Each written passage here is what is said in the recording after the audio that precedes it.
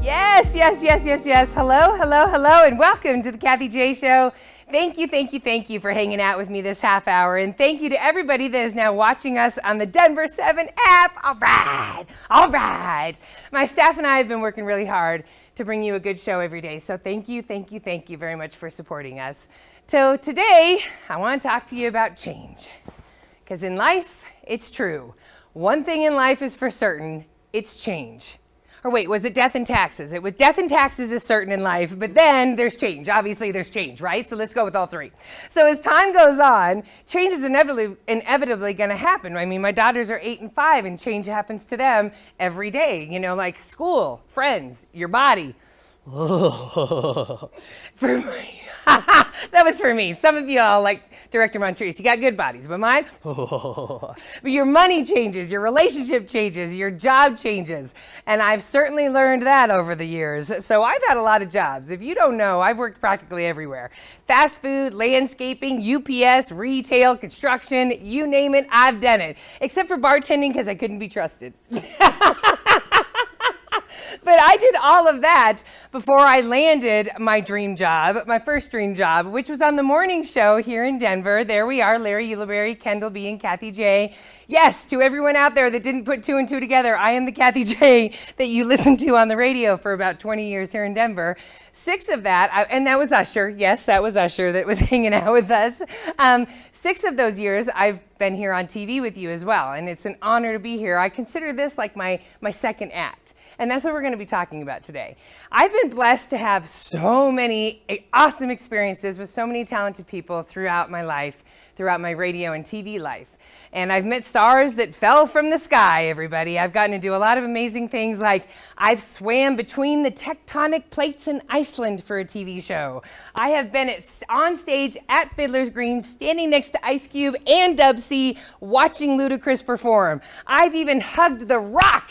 I have had amazing experiences in this career. I know, woo, woo, saying it out, ladies. I've hugged The Rock, and yes, he smelled delicious. I'm sorry, he smelled really nice. But it hasn't come without me redefining and staying true to who I am, because trust me, people want to push you into who they think you are all the time. And you know, radio is a male-dominated industry. So's TV, for that matter. Let's be honest here. And at one time on the radio station, I was one of 2 girls on a staff of 21. So, side note, you know how they say women gossip? Men gossip. Boy, oh boy, can men gossip. Anyways, as I got older, it became apparent that even in radio, a place where it shouldn't matter what you look like, it mattered what you looked like. If you were a female, I heard it all the time. Whenever we'd be hanging out discussing jocks, if it was a female jock, the first question, what does she look like? Let's see what she looks like. If it was a guy jock, they just wanted to know what he sounded like. Never mattered what he looked like or how old he was. It wasn't cool. And that goes for TV too, by the way. Let's not forget. It doesn't look good. Women can't age on TV. So hang in there with me, everybody, because I want to hang out with you on TV. So I made it my mission to prove that women were not just giggle boxes and pretty faces. The problem is, though, we live in a youth-obsessed culture that sees women as older and past their prime, but nothing can be further from the truth, because it's time to change, everybody. Everybody gets old. Newsflash, you're going to get old. I'm getting old. We're going to get old. But aging is a badge of honor, okay? It implies we got wisdom, we got advice, we got a lot left to contribute. So today, we're going to be focusing on women who are pivoting in their careers. So if you're out there, ladies, and you need this show, this is for you. They're taking the bold step at the age of 40, 50, even in their 60s. So stick around, because today is the day when women have declared in one voice, we will not go quietly into the night. We will not vanish without a fight. And we'll be right back. Kathy J. Oakwood Homes is an official partner of the Kathy J Show. Oakwood Homes, building happiness. Kathy J. Yes, yes, yes. Welcome back to the show, everybody. Thank you for joining us today. So if you're a woman and you're feeling uninspired at your current job, or maybe your career just isn't making you excited anymore, maybe you're a little older and you're like, I need a change.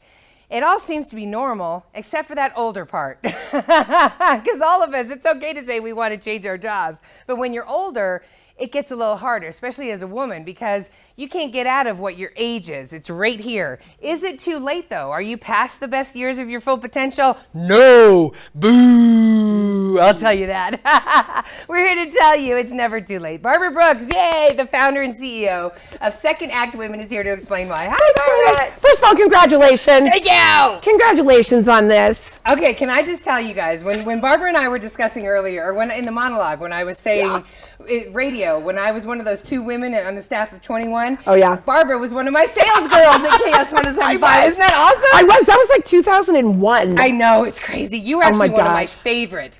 Well, you were. Mine. Yes. She was one of the only chicks on the team, as you said. Right. There was you, and I don't even remember the other woman that was on the team. I don't either. I think it was Drina. Drina might have been even after I left. Yeah, you might have been the only one. So it's definitely a male-dominated field, and even in sales, it's all male-dominated. So thank you for being here. It's awesome that our journeys have brought us together on the couch. I know, I love it. It's always what I've wanted, actually. So okay, so let's get into it.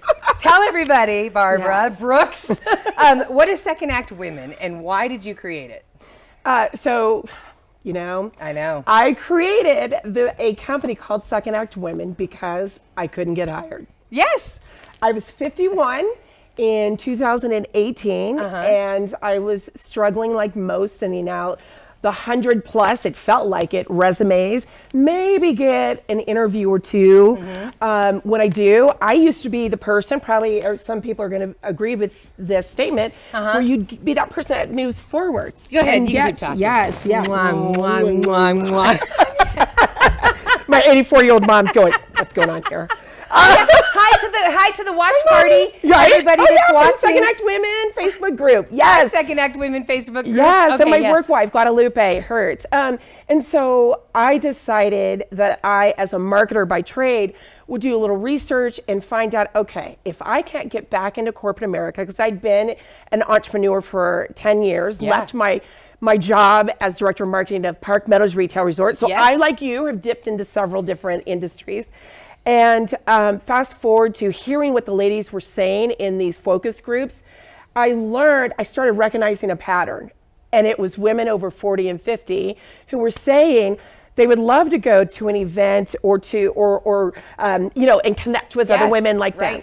And they would like to be able to talk about mental health issues without being feeling small, or the fact they can't talk about those issues with other people.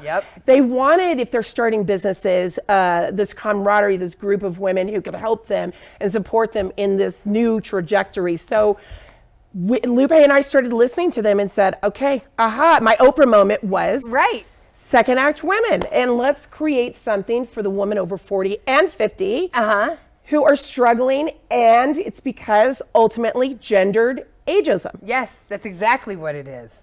So before, we'll get to, we're going to get into that. We'll get into gendered ageism. So it launched in July of 2018. Yes. Okay, but you were going to an event company. What changed the direction? It's so interesting. It was going to be an event company that helped women, more particularly women in their entrepreneurship journey. So it was Biz LifeCon. At the time it was BizCon. And, you know what changed it? What? Was what they're seeing on screen. Was feeling the next day this another aha moment, as if we have figured out that women needed more than just an event. Right. They needed more than just a once a year, twice a year conference. They wanted to come together more. They wanted more resources and tools that are not offered or out there for women over 40 and 50. There aren't any. Or you have to do a lot of research to find them. So Lupe and I said, oh my gosh, we need to do more. We've got to create more. And we'll talk a little bit more about what the company is. But we discovered that it wasn't just about events. No, it wasn't. It's about age equity. Right, but then COVID hit. And then COVID hit. Wah, wah. So what is age equity? I love that you use that word. Yeah, that's our new tag word, is age equity. It's, as you said, you know, all the isms are a beautiful, there's light that happen in darkness. that happens in darkness. So what happened last year and over the year of the pandemic is inclusivity became obviously a part of the conversation. Yes. Corporately, all the way up to the smallest Yes. of companies, which Yes. is a beautiful thing as a Black woman, right? But then Lupe and I started doing research again. And you have done a lot of research. I know. You guys have been watching a lot of tape. We're getting to know us. Besides, yes. So we discovered that of the 92, that of the companies that have DE&I, diversity and inclusion initiatives, only 8% of them include age. Only 8% include age. They focused on race and sex. Yeah, and which didn't is focus beautiful. on the age. But then That's age, nice. and age is something every one of us. You said it. We're all. getting I old. just gained a few seconds in age just now talking to I you. know. So You look age fabulous. Thank Don't you, let it get to you. 54 is the new 54. I'm not trying to be 44 again or 34 again or 24. Right. She doesn't want to see that guy again. Oh my Lord, no, I don't. But gendered ageism in the workplace, right? Like Yeah. that is, It's prevalent. yes, everywhere. And the problem is that corporate types who are mostly held by white, I guess Yeah. the new term is cisgender, white cisgender men, don't Wait, recognize C-I-S, cisgender. Oh, I didn't know. Are Oh, we supposed see, to say we that? all have to learn these new things. That's Okay. a part of DE&I and LGBTQ plus. Okay. You know, like we say we're his and her or Yes, hers. And, okay. yeah. I got you now. So I know, I just started using it myself. Good. But they are perpetuating the old boys club by just hiring, Always. whether they're hiring their type or hiring young, whether Right. it's a male or female. So they think they're saving money and increasing their bottom line when they're hiring young, but the opposite is true because as we like to preach, intergenerational teams are actually better. Yeah. Because we're all learning from one another. Yes. So There's just, wisdom on the age. There's technology on the youth. They can all come together and Yeah. make the best product. so here's the thing, you just said technology. Guess what?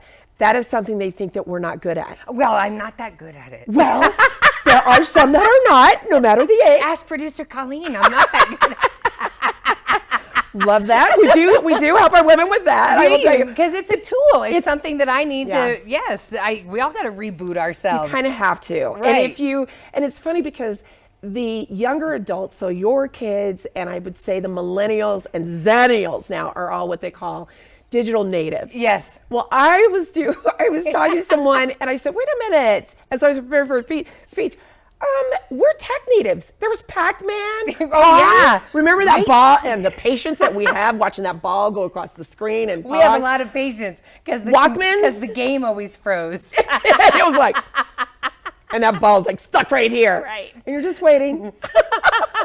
So thank you. We will be right back. We have so much more to talk about with Barbara. We're going to talk about Second Act Women. Put it in your corner because it's a chance for you to really have your own personal comeback. There's a lot of resources. We're going to get into all of it when we come back. Kathy J. The Colorado Lottery is an official partner of the Kathy J Show. Colorado Lottery, play on.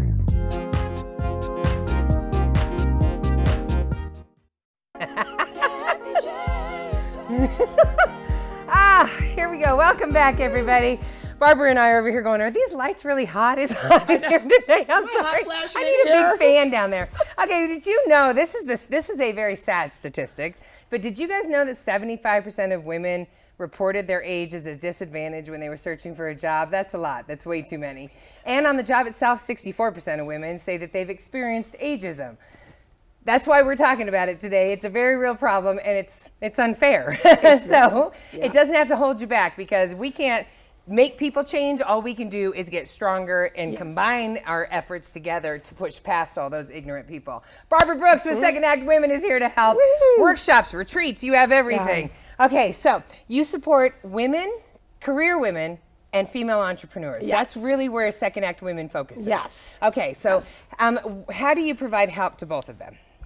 So for the entrepreneur, it's really, for both, it's workshops, all those workshops and conferences, soon to be retreats and things, but the topics are different. So for the entrepreneur, it could be how to brand your company, how to generate sales, how to read your books, Loans. loans, where to go, which Right. is another area that we're suffering in is banks aren't supporting us. And No, there's isn't only that great? 3%, I think they say. Of women? Yeah, of female entrepreneurs who are receiving funding. What? It's low. And even lower for my work wife and I. Yeah. Wow. Yeah. Because you are women of color. Because we're women of color. She's Mexican. Hello. Right. What are you? Black. All right. Now, you recently Yeah. hosted the career camp for We women over did, and that's 40. what we do This for, is yes. Yes. Okay. So tell everybody about that, about what you learned about leveling the playing field.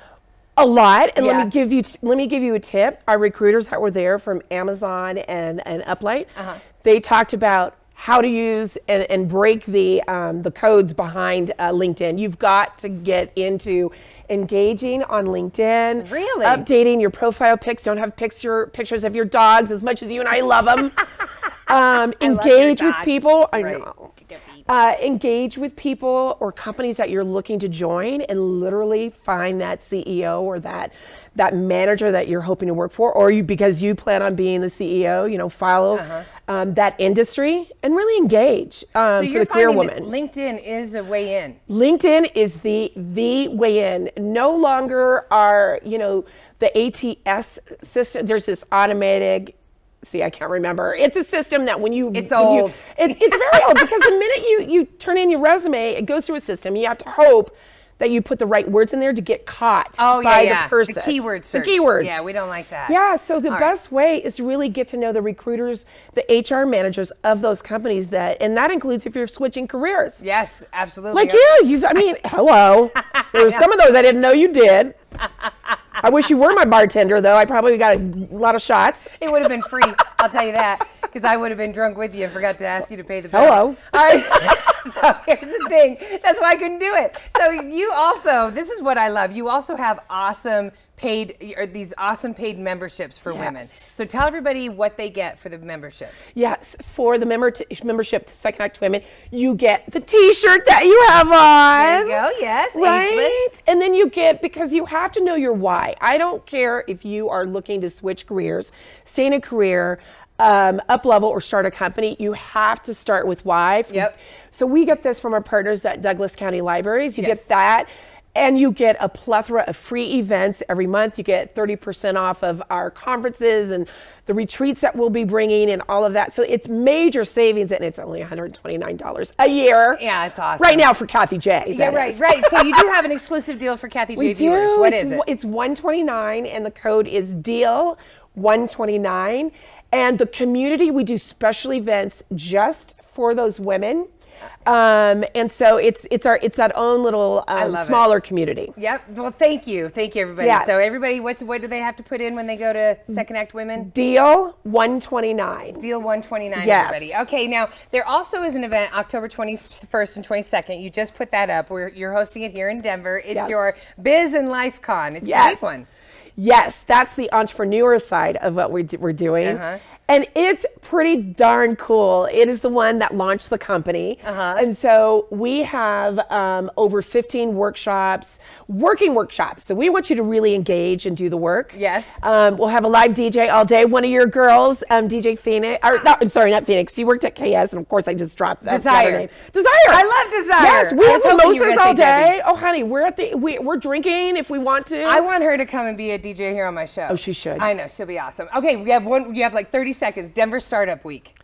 We got on the panel with Denver Startup Week with Stacy London from What Not to Wear. She's amazing. Right? Lupe and I are leading this. We are helping you. We're teaching you how to play that age card to boost your business. Yes, that's awesome. It's really, just because I'm 54 doesn't mean, I still have half my life ahead of me. It's exactly right. And now look at all the knowledge you have from everything you've learned in the past couple decades. And I'm still learning. And we're still learning. To register for everything that we talked about, just head to SecondActWomen.com. Everything is right there, whether you want the entrepreneur, the Biz and Life Con, or whether you're looking at the Denver Startup. All the information is right there at SecondActWomen.com. The code one more time, Deal 129. We'll be right back. I got it. You got it. Kathy J. Ramos Law is an official partner of the Kathy J Show. He's a medical doctor and a lawyer. Ramos Law, what makes us different makes us better.